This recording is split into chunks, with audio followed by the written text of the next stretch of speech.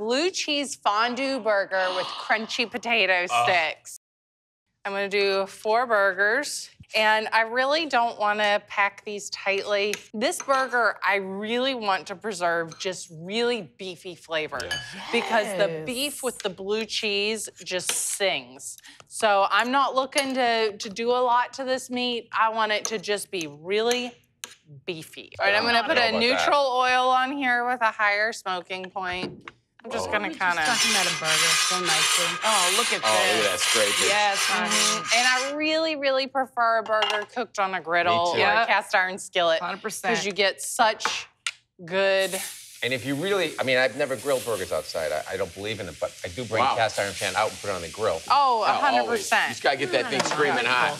Right, and then I'm just gonna slightly push this down, and it's all, you know, kind of like smash and burger, right? So I've got this going here on low. I'm gonna put some butter in, unsalted butter. I'm gonna add some flour to it. We're just making like your typical roux here. Now I'm gonna add to this my half and half. I'm gonna continue to let this thicken. Look at that. That is probably the best crust I've ever seen on this show.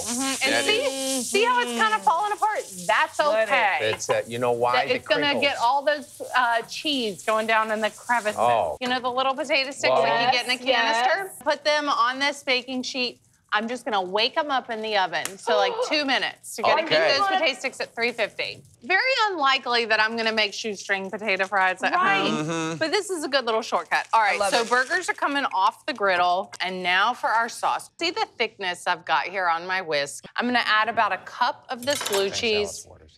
Get the wedge of blue cheese and crumble it yourself versus buying the pre-crumbled. It will make a world of difference. It's just one of those things. I have the griddle turned off because I don't want these toasted. Warm them up, I just want them warmed, okay?